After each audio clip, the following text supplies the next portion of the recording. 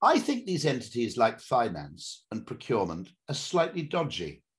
And let me explain why I think they're dodgy.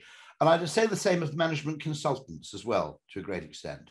What management consultants and finance and procurement are allowed to do in a business is take the credit for cost savings without ever being put in the frame for lost opportunities or missed opportunities.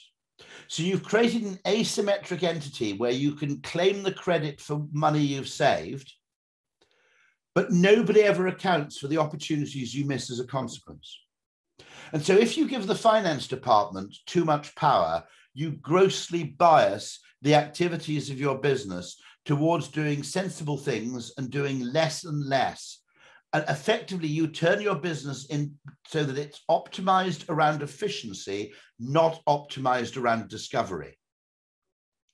There's always a trade-off between efficiency and discovery. And if you put the decision in the hand of the finance guy, he's biased because he can claim the credit for cost savings and never have to get blamed for missed opportunities, because cost savings are immediate and quantifiable and go on the balance sheet.